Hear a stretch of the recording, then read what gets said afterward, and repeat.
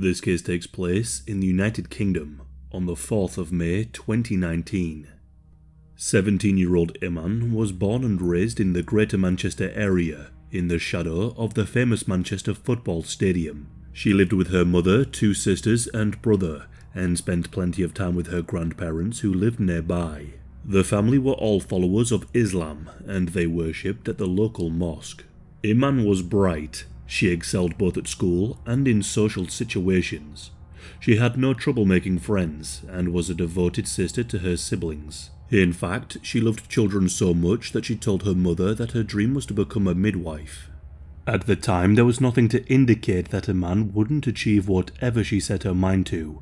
But, whilst attending high school at Manchester Academy, she met a boy named Rhett Carty-Shaw. After that fateful meeting, Iman's life began to change, and not for the better. At first, he presented himself as a bit of a gentleman. He adored Iman and was protective and caring. But soon, that protectiveness turned into control, and those adoring words became critical and demanding. Her friends would often mention that they had seen him out with other girls, but when she confronted him, he would become violent and deny that anything was happening. After a while, Iman stopped saying anything, fearful that she would upset Rhett. It was around this time that Iman's family noticed a change in her as well. Where she was once the centre of her friend group, she now seemed to be isolated, and when she wasn't with Rhett, she was all alone. Despite these changes, Iman finished high school with good grades and began to prepare herself for college. With another year of maturity, she realized that Rhett was no good for her, and she decided that she was done with his controlling and unpredictable behavior. She wanted college to be a new start, and that meant getting rid of old baggage. But her plans were short-lived, when just a few weeks after separating from her high school sweetheart, she found out that she was pregnant to him. At the time, she was just 16. A teenage pregnancy was far outside of the hopes and dreams Iman's family held for her.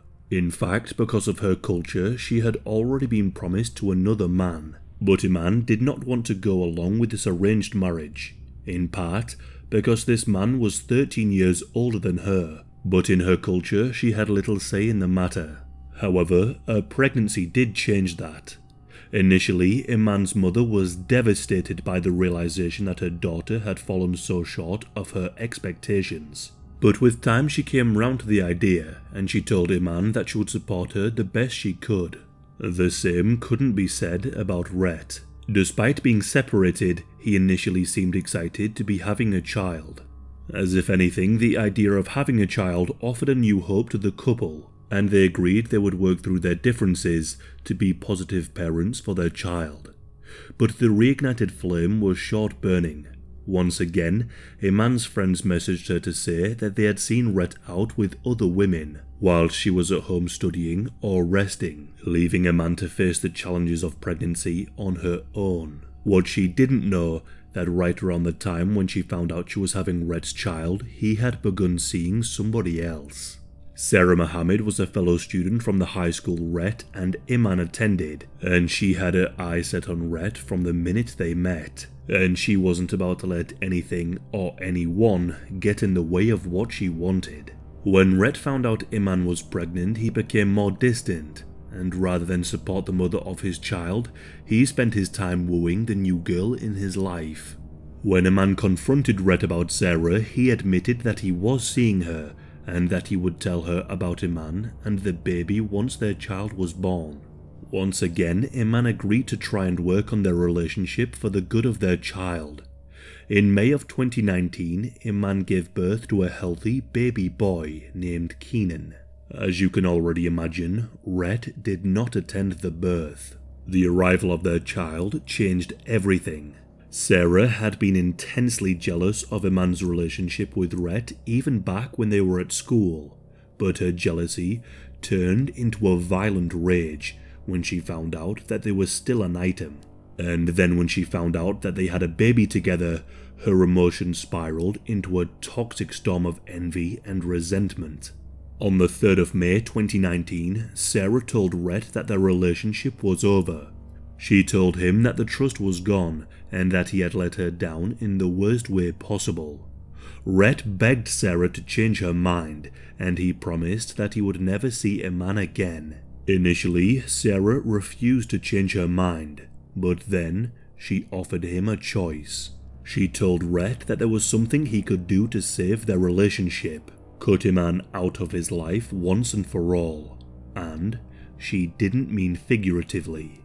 The following day, on the 4th of May 2019, Rhett knocked on Iman's door. Iman answered the door to find Rhett standing there holding a green bag. No one else was at home, and after a few minutes chatting about the baby, they went upstairs and slept together. Almost immediately after they were done, the atmosphere in the room changed. Rhett told Iman that he had come over to her house to kill her. He told her that if he didn't, then people would harm his family, unless she took her own life instead. Rhett pulled out his mobile phone and told Iman that he needed to record her dying so that the people making him do it would know that it was real. Iman was stunned and couldn't tell if he was joking. Then Rhett suggested something. He told Iman that if she put on makeup around her neck to make it look like she had been strangled, then maybe they could both get out of this alive. Iman agreed, and she used makeup to make it look like her neck was bruised. She lay down on her bed and closed her eyes so Rhett could take a photograph of her. But when she opened her eyes, Rhett was standing above her with a knife in his hands. She tried to reach for her phone to call for help, but Rhett kicked it away from her. Iman began screaming and kicking, and she managed to land enough blows to push Rhett off of the bed. But he was still blocking her escape.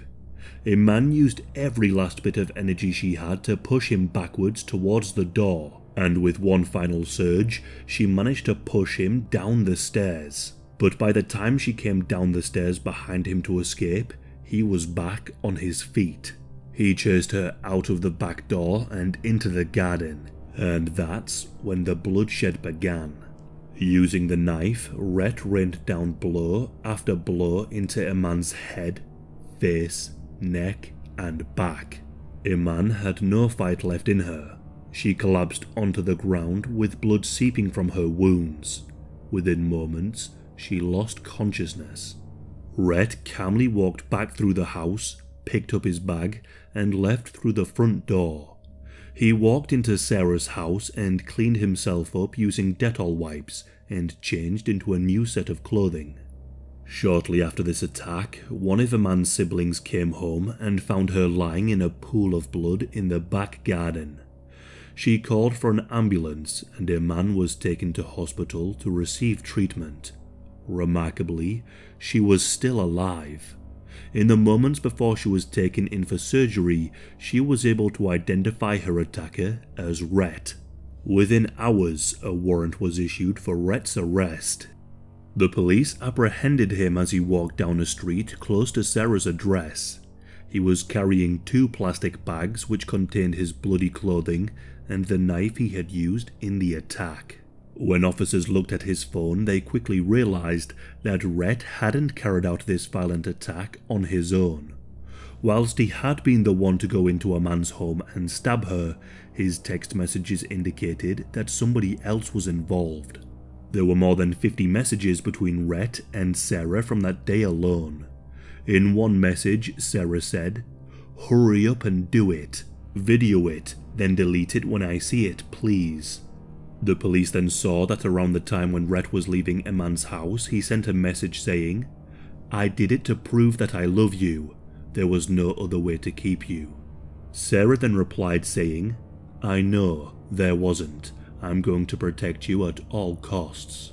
Investigators then found that Sarah had been seen loitering around Iman's neighborhood all day to keep an eye on the home. When the coast was clear, she texted Rhett that he needed to do what had to be done, and she reminded him that he better not forget to film it to prove he had done what she asked. She said if there was no proof, then she would never take him back. Sarah was arrested the same day as Rhett. Unsurprisingly, they both attempted to minimalize their roles in the attack and began to blame each other. Sarah claimed that she believed Rhett was just going to see Iman to break up with her and that she wanted him to film it as proof. She claimed that she never expected Rhett to harm Iman. Meanwhile, Rhett claimed that he had been made to attack Iman when all he really wanted to do was just talk to her. Their text messages, however, told a different story. In one message, Sarah told Rhett not to do anything stupid, like leaving his DNA behind at the scene of the crime. In another, she asked him, "Did you get rid of the phone?" Rhett's internet search history provided further insight into his intentions too. Just one day before the attack, he googled asphyxiation and how long do people get sentenced for murder. At the hospital, the doctors did everything they could to save Iman, and thankfully, they were able to do so. They got her into a stable condition despite her horrific injuries. Rhett was charged with attempted murder. He was sentenced to 16 years in jail.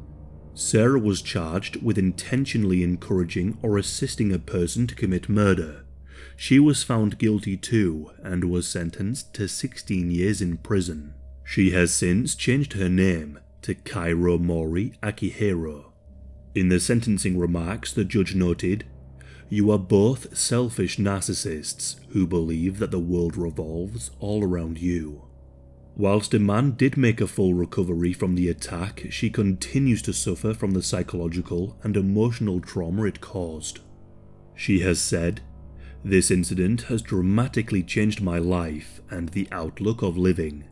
I can't do things I want to do anymore because I'm too scared. I'm scared that someone is going to come after me and finish off the job that Rhett and Sarah both started. I don't trust anyone, as if Rhett, the person I loved, can do that to me, then anyone can. It's hard for me to move on because I have his child, and I worry that my son will grow up like his dad and be violent. Sometimes I wake up sweating and screaming in my sleep. I find it hard to breathe because I'm so traumatized. I suffer with headaches that just won't go away. Nighttime is especially hard for me as I am alone with my thoughts and they overpower me. I'm taking baby steps to get my life together. This is something that I never thought would happen to me."